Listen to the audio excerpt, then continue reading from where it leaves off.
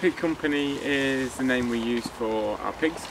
We actually make birch syrup, but as you can see in here, all of these trees were surrounded by rhododendron and bracken, and we couldn't get in to tap the trees. So these piggies are helping us to clear rhododendron.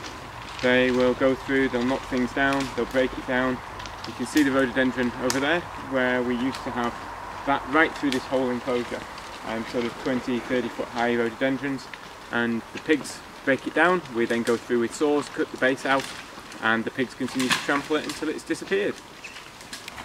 We're based up near Inverness in the north of Scotland, up in the Scottish Highlands.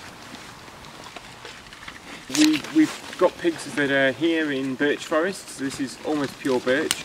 There's the occasional beech tree, there's a little bit of holly, there's even some rowan and things like that, but it's 95% birch forest.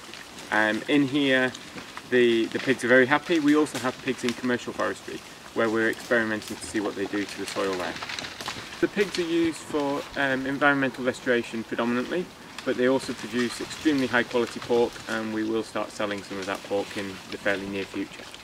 Our pigs are all Mangalitzers, or woolly pigs. There's one just behind me, coming to say hello. They're a rare breed that originates from Eastern Europe, although was bred from English stock originally. But they're extremely hardy. They're perfectly happy outdoors all year round in this environment, and we give them huge paddocks to roam, which is part of what means that they can find most of their own food.